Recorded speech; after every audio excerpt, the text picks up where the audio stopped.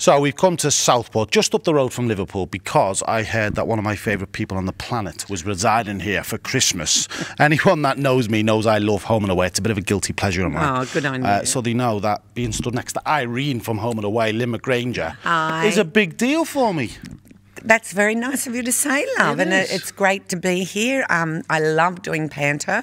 I love doing Home and Away too, but it's great to be back in Southport. So you come to the UK pretty much every Christmas to do panto, don't you? Away from the heat of Australia to the cold of England. Absolutely. I'm not a fan of the heat. I think yesterday in Sydney it was 37 degrees. I really don't like the heat. I'm very happy in this climate. So we're in Southport. It's a beautiful, beautiful part of the world. Have you explored? Have you been out and about in Southport? Since I've been here, because we've only done 6 shows, I haven't had a lot of chance to get out and about. Have been to Liverpool to do a bit of shopping, but we have a day off in a couple of days, and I plan on dragging my partner, who's over here with me.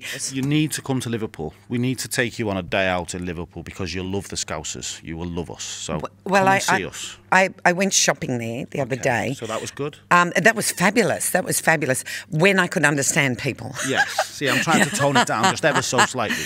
Let's talk panto because you're playing a wicked queen in Snow White. I am. How's that? Oh, it's amazing. It's the best part ever.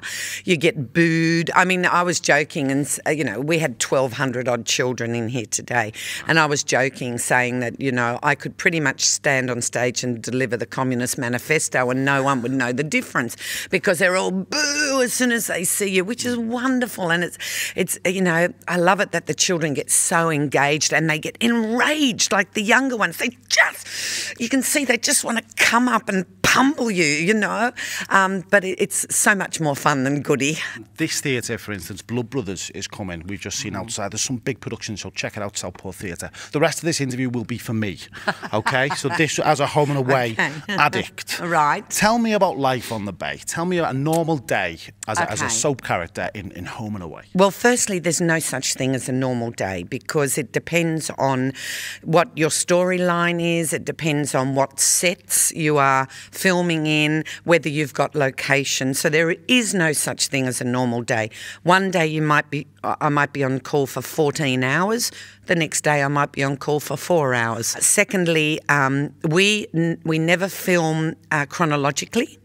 So we always film location outdoors the week before we film indoors. Wow. So you could be on the beach and then the week after you could be in Irene's house. Absolutely. Oh, absolutely. Wow. So I always joke and say we bury someone before they die. So you always film the funeral. Well, there's been a lot of deaths in that bay. There sure really has. Yeah. You really do have to know your stuff and know your journey, know your story journey for that, where you've come from, where you're going to. It's hard work. Yeah, it's not just, you know, remembering lines and swanning around with cups of tea. It is sometimes, but mostly it's not. Mostly it's full on. And that's why the kids who come to and work on Home and Away, many of them, of course, go on to do go to LA, work in film, like Isla Fisher or Chris Hemsworth. They've done so well. They're big movie stars, and they all started as foster kids as Irene. Yes, they did. I know you're going to ask me my favourite. People always ask. Someone ask you your favourite. I loved working with Chris. Not that I actually fostered him because I was having a relationship with his father, Barry Hyde, at the time, and so he was living with us. Chris is a dream. What you see is what you get. He is a gorgeous man with a wonderful voice, a wonderful work ethic, a lovely family man and a lovely actor. Hollywood hasn't changed him. No. In fact, I'll tell you a story. He came back to the Bay to visit some people about a year ago and he sat in the background of the diner as an extra. Wow. Yeah, just sat there. I'm going to watch back and see if I can spot him. Obviously, you've been a very long time. Second longest serving cast member after Alf Stewart. Yes, after Ray and Lee, longest female in Australia. Wow. Yeah, that's amazing. Longest running female. So can you pick out some of your highlights over the 20-odd years you've been? Oh, gosh. I suppose my cancer storyline was a big one. Irene had breast cancer. And the reason that was, well, it was dealt with very well. And it wasn't, you know, like a lot of soap stories, you know, you're pregnant and 3 weeks later you have the baby. Or, you know, you've got a brain tumour and then 3 weeks later you're better. It went on and we didn't want to glamorise it. We wanted to make it look like what it was about. It happened to coincide with a very dear friend of mine who was at the time battling breast cancer. It has since come back in a secondary form, but she's doing okay. So we were paralleling her storyline. Right. And what we tried to get across was that it's not just about the cancer, it's about what happens when you have chemotherapy and radiotherapy and things like that. And we tried to make it truthful. So that was a very important storyline to me. I've really enjoyed a couple of my more recent storylines where I was fell off the wagon, went back on the grog again. Of course, the most recent one is because Irene found out through a storyline with Olivia, who had been abused.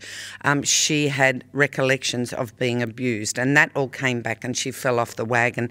All of that stuff is very engaging for the public. It may not be easy viewing, but I think that the public really like it, and I think that's why they warm to characters like, thankfully myself and Ray and Leah and Marilyn, because they come with baggage. They're not perfect.